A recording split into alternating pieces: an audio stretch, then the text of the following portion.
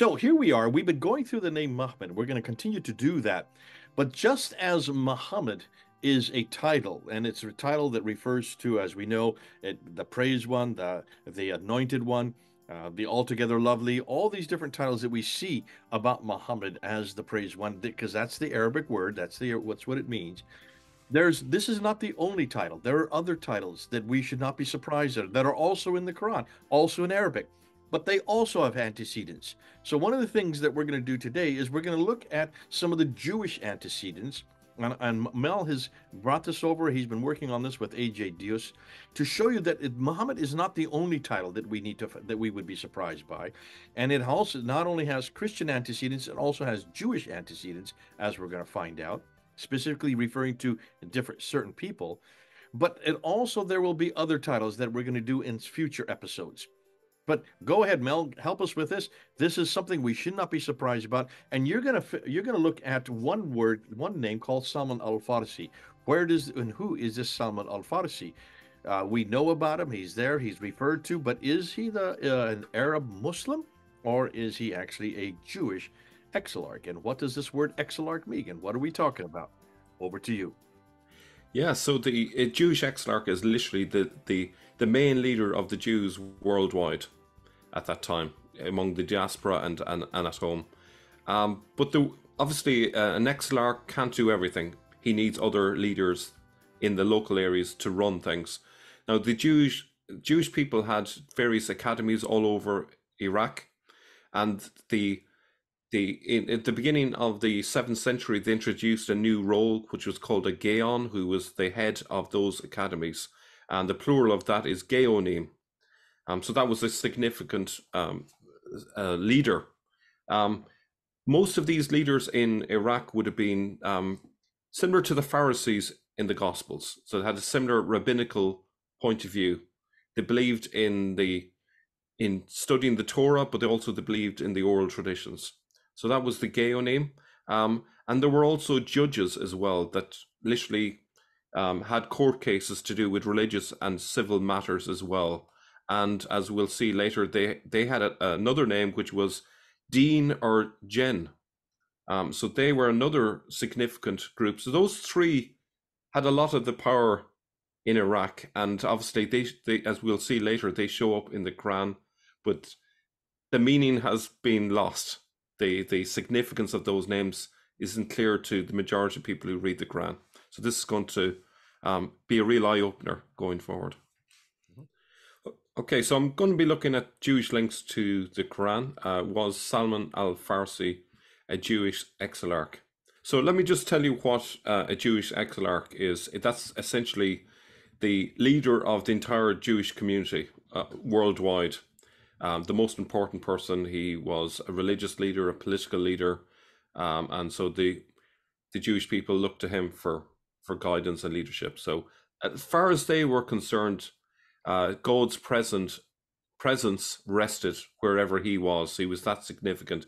The Shekinah was wherever he resided. So the Shekinah is like the holy presence of God. So a very significant person. And he is not in Jerusalem. We're not talking about Jerusalem here. We're not talking about Israel. Where is this exilarch? So he would have in the past have been in Babylon, but then sort of as the centuries went by, eventually they set up in Baghdad, which is on the river Euphrates.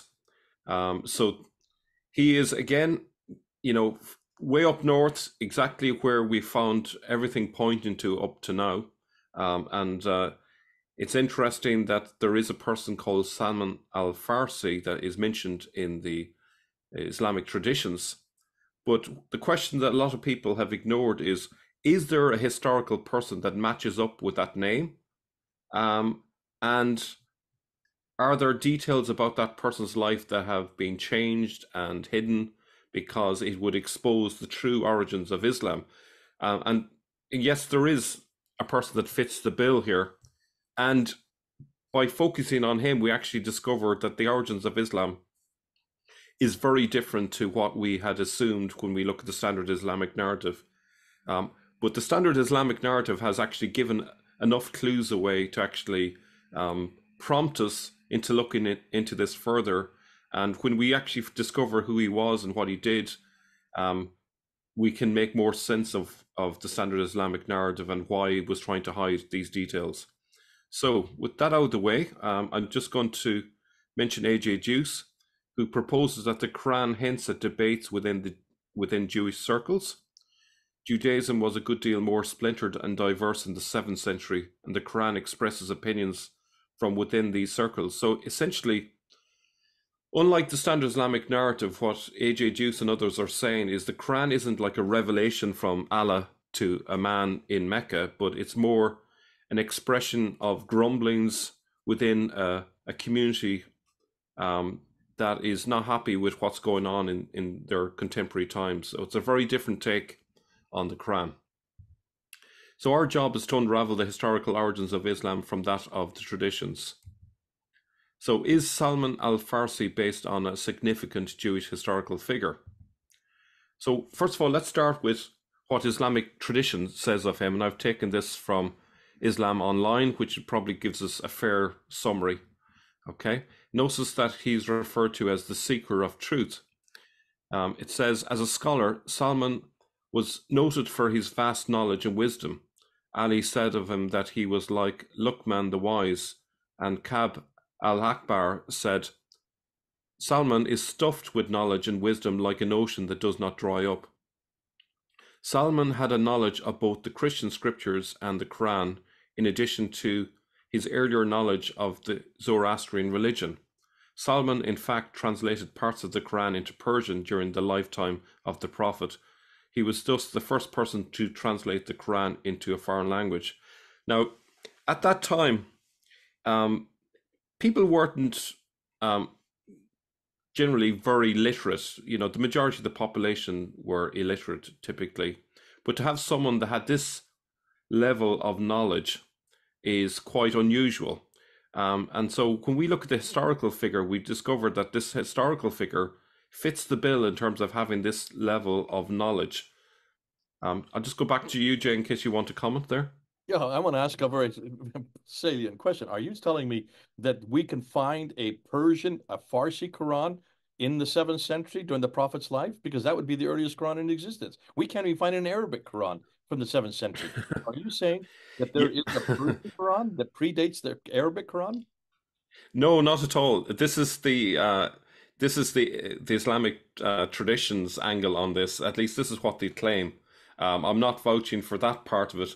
Okay, well, stop and think what this means. So not only are the Islamic traditions saying that there were 5 copies of the Quran at the time of Uthman, they're also saying that there's a Farsi Quran that is in existence coexisting with the Arabic Quran of Uthman. So they now have to come up with that Quran as well. We're not just going to for the 5 Arabic Qurans. I'd like to know where this Farsi Quran is from Al Farsi. Absolutely.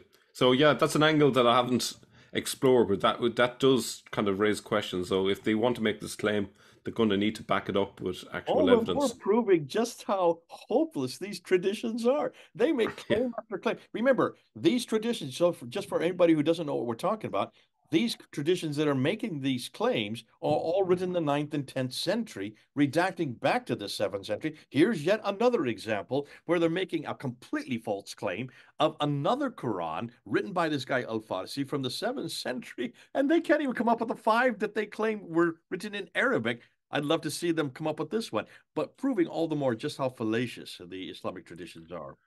Yeah. I suppose the thing about it is sometimes there's a nub of truth, a core of truth with these traditions, but then there's lie after lie and fabrication that completely distorts it so that it's unrecognizable from the original. And I think that's what's going on. And the more they try and patch up the lie, the worse it gets. You know, we've all experienced someone who's trying to get themselves out of trouble by lying and lying and lying, and it just gets worse and worse. So, with that, I'm going to look at this word Pharisees, which seems like a bit of a diversion. Okay, it seems unconnected, but let's explore this word because it's key to understanding Salman al Farsi. So when did the Pharisees begin and end as a group? So you'll find this online. They were founded in 167 BC, dissolved in 73 AD. And to look at that, you would think, well, There's no longer anything like Pharisees, but that isn't the way things work. Are the beginning and end dates entirely true? It seems too neat that it just would begin and end just like that. Was there nothing before 167 BC? Such systems take centuries to develop. It's hard to believe that the roots of this didn't originate during the Babylonian exile. And certainly the work on the Talmud, both the Jerusalem and later the Babylonian Talmud, would suggest that this group didn't disband but carried on with some changes. Likewise, the Sadducees did not end with the destruction of the temples.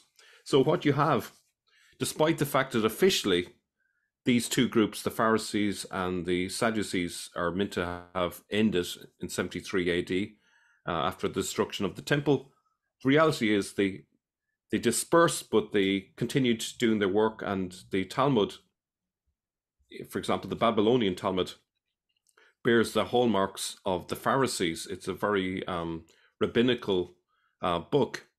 And so I think it's worth bearing that in mind, that the Pharisees actually were still there under a different name. So a slight reformulation of a group doesn't necessarily mean an entirely new group. So again, I'm saying something about Pharisees, but what's this got to do with Salman al Farsi? So we need to explore this word Pharisee, okay? So we see there that in Old English you have Pharisios, Old French is Pharisee, and late Latin Phariseos, and Greek Pharisaios, and so forth. In Aramaic you have Perishia, which means separated or separatist, and Hebrew you have Parush or and Parash, which is he separated. Now, this is totally consistent what we've been told in terms of the meaning of Pharisee. It means simply the separated one. Do you want to come in on any of this, Jay? No, this is exciting. This is good because I can see now where you're going with this. Okay, so if we look at this example here, you can see the origin going through Prisea, separated ones, okay? Sometimes you have it with P, sometimes with PH, okay? Now, if we go to here, what we discover is that the consensus on the etymology isn't unanimous. They're not 100% sure about the exact origin of it. Now, if we look towards the bottom half of this and look where number 17 is, we find this interesting detail. Scholar Thomas Walter Manson and Talmud expert Louis Finkelstein suggest that Pharisee derives from the Aramaic words Parsa or Parsa, meaning Persian or Persianizer, based on the demonym Parsi, meaning Persian in the Persian language, and further akin to Parsa and Fars, which is Iran. So in other words, Pharisee is connected to the idea of being a Persian.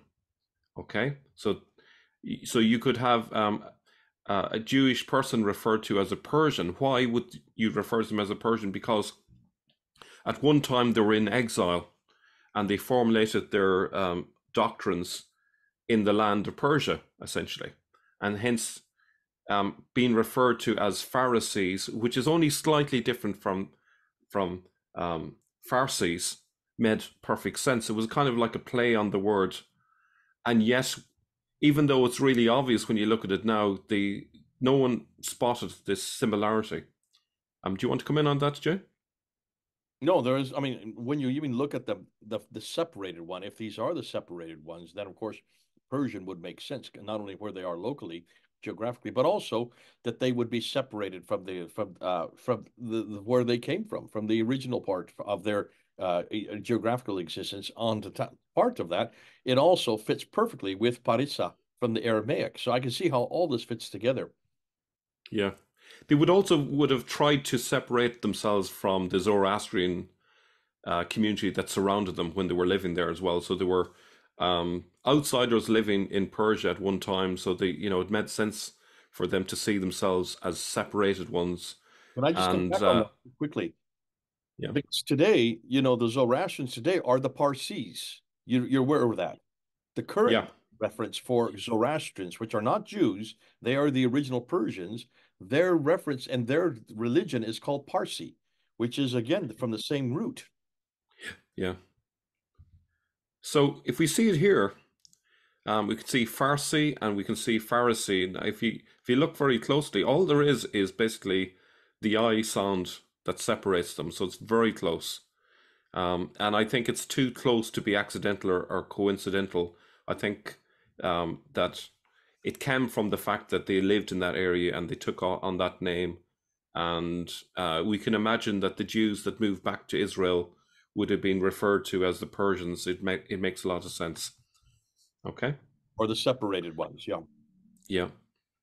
So perhaps Jewish leaders led the Arab rebellion. My solution is that the Jewish leaders cleverly coined this word for themselves as an ingenious pun on the people among whom they lived, the Farsis. That's one possibility of how um, this name got attached to them. They would be separate from the Farsis, hence be the Pharisees amongst the Farsis. Perhaps in Jewish writings, those labeled Persian may not be, in fact, Persian, but Pharisee. We must be on guard then when we hear that Persians founded the Arab rebellion. It may be the Jewish leaders associated with the Babylonian academies who had a lot of influence among the Persians. So that's the suggestion.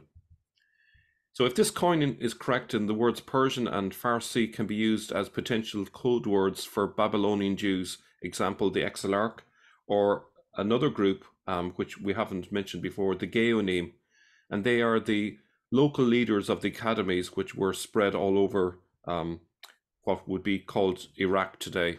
So you have the Exilarch, who's the main leader, and then you have the academy leaders who are the Geonim. Okay.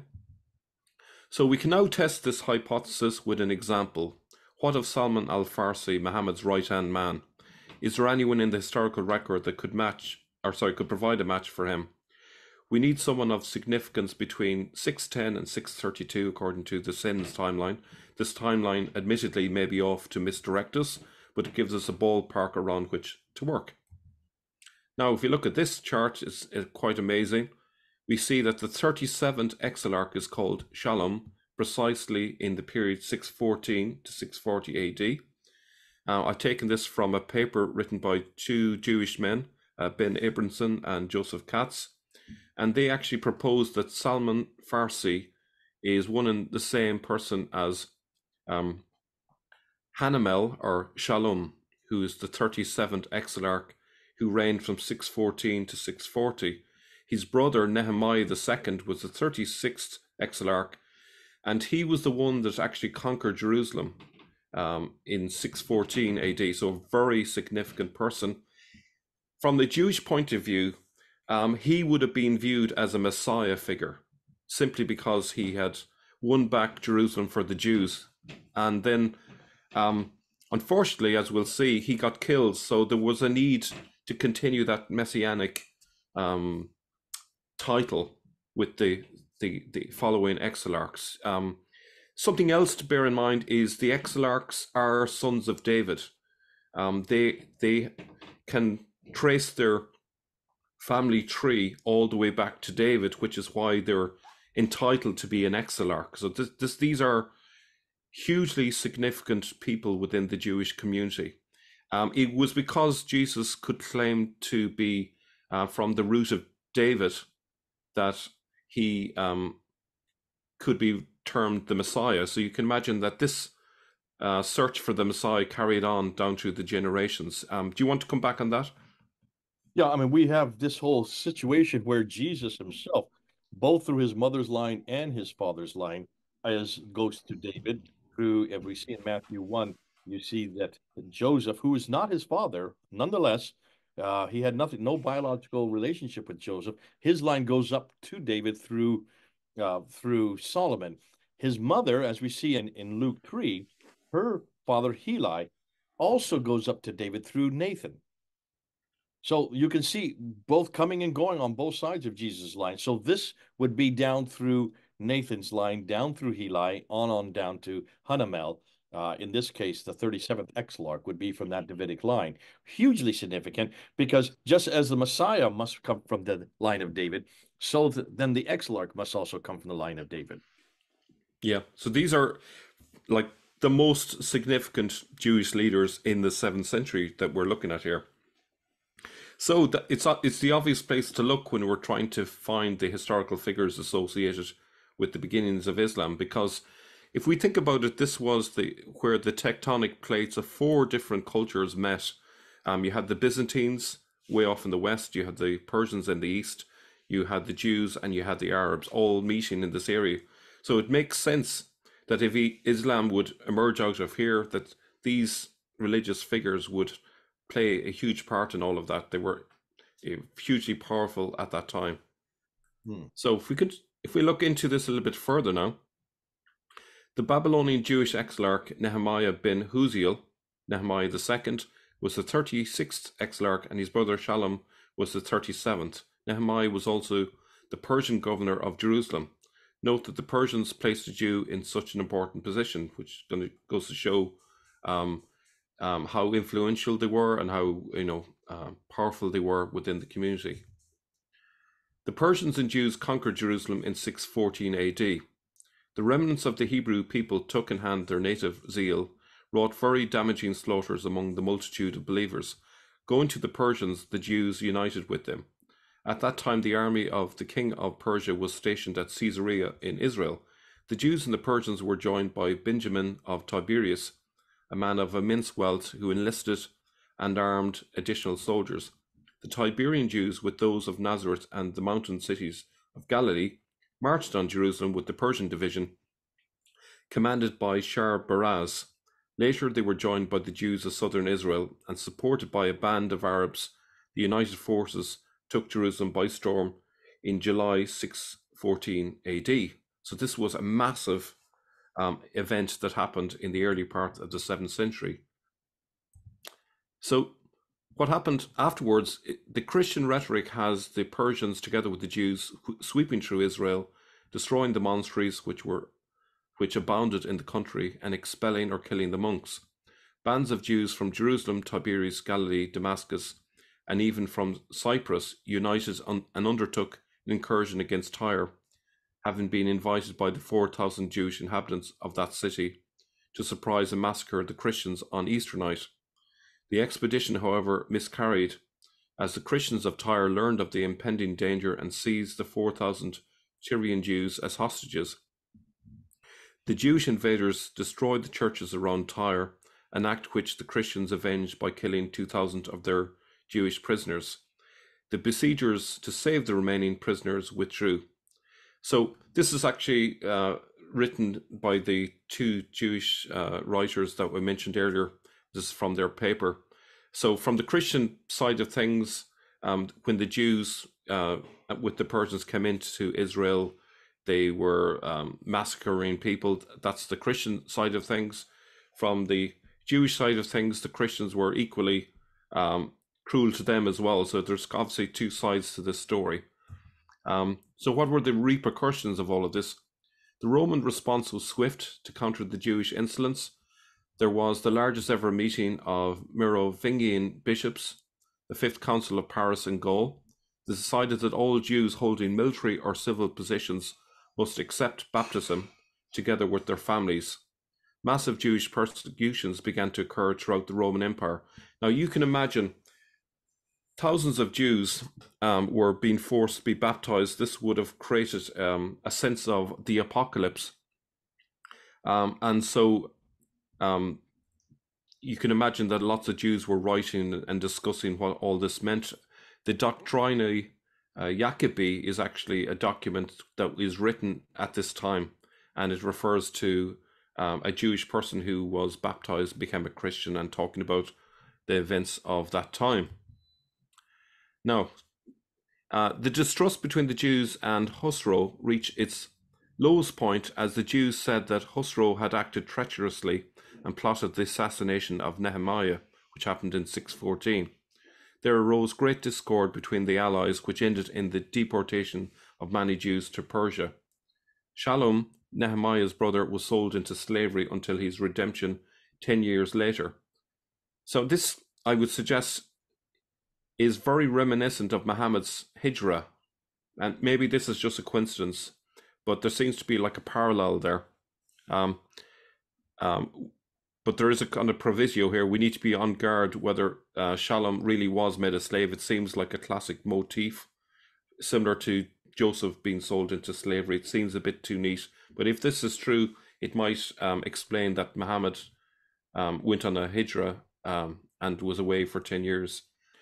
Right, so let's look at the name Shalom and what it means, and let's see how it connects with Salman al Farsi. Okay, so Shalom means recompense. It's related to Shalom, peace, as we can see there. The name Shalom is spelled, pronounced the same as the noun Shalom, meaning recompense. It's spelled the same as, but pronounced slightly different from the familiar word Shalom, meaning peace. Of course, Islam is said to mean peace as well, as we know. If we go down further there, we can see that there's another version, which is Shalman. Okay. Now, if you think about the name Salman, that's the Arabic equivalent to Solomon. It means safe or secure. If we look at Solomon then, which is a Hebrew word, or Hebrew name, Solomon obviously was the son of David, and it's derived from the Semitic root SLM, which translates to whole or complete, which is also the basis of the word shalom or peace. So we see there that there is a link between Shalom and Salman. There's kind of like a way of Arabizing the original person Shalom to Salman.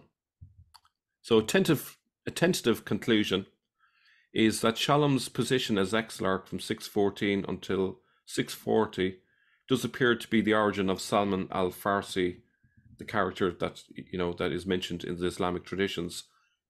Particularly as an Exilarch, he would be a rabbinical Jew, i.e. a Pharisee, which makes now sense of his name al Farsi. Hence, we could say that Salman al Farsi is Shalom the Pharisee. For good measure, as he was located in the Persian Empire, he's simultaneously al Farsi, the Persian. Now, in addition to all of this, we have some confirmation of this in a Chinese source. This is gathered from a 651 AD envoy report, which was compiled in a Chinese document called Zhu Tang Shu in 945 AD, but it's based on written sources from 651. And there's where you can find it. And it says the following: Dashi situates in the west of Persia. Now, Dashi would be the equivalent of the Tayyaye, which is the tribe in Iraq that we've mentioned in earlier videos. During the year of Daye, 605 to 618 AD, of the Su dynasty, there was a Persian man herding camels in the mountain of Jufen Modina.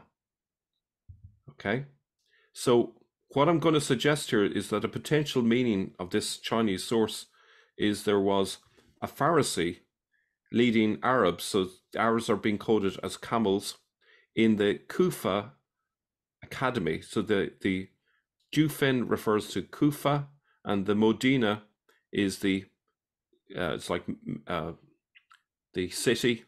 It's referring to the Kufa academy.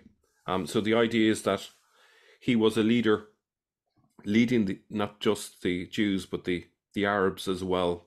And so that's it. That's my take on it. This is also AJ Juice's take on Salman al Farsi. So I'll come back to you. So just as kind of to bring it all together, okay. So what is being suggested here is that there is a chain of Muhammads, and this chain really started when Jerusalem was conquered. And Nehemiah II was the hoped for Messiah that the Jews were waiting for. He was going to free the Jews, allow them to return to Israel, and the age of the apocalypse was now there. And unfortunately, he got killed.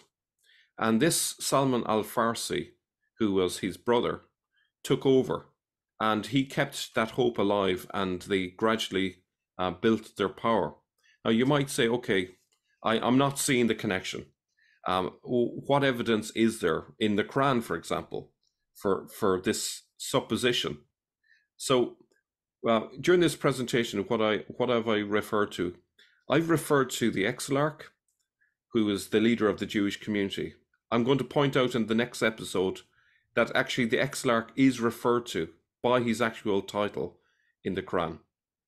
So what I'm going to show in the next episode is that the Exilarch himself is referred to by the title of Exilarch in the Quran. What I'm going to also show to you is that the Jewish judges are also referred to by their title in the Quran, and also the heads of the academies are also referred to, and the Pharisees in general are also in a coded way referred to in the Quran. So the significance then of Salman al Farsi becomes clear, that he was part of a messianic movement in that early part of the 7th century, and the people who are writing the Quran are actually referring to these leaders very clearly, and we're going to see that in the next episode. So that's how it fits in with Muhammad, because Muhammad is a messianic figure, and what we're seeing from 614 onwards was a messianic movement with a chain of different Mahmeds all the way along, and that's the argument. Okay, so basically what we're doing in this episode, we're not just looking for the word Muhammad, we're also looking for other coded words, other coded references that are actually quite strongly Jewish coded words and Jewish references. But until you understand where they come from, the antecedents, how they've moved, especially since the diaspora was created in the 1st century, where these Jews were thrown into, for those who don't know, the Jews were thrown out of Israel, and they're thrown out to places like way over in the east, places like Iraq and also Syria. They would have then had these different titles, and these different titles are going to start showing up in the Quran. That shouldn't surprise us. As these titles start to show up in the Quran, you're going to show that in future episodes. So the name Muhammad also shows up in the Quran. But again, it has an antecedent, and we need to go back to that antecedent. Great stuff. All right. Now, for those of you, if you have a comeback on it, just write there in the comments, and we'll try to see if we can answer them as best we can. This is our good friend Mel from Ireland and Jay, 3,000 miles apart. Over and out.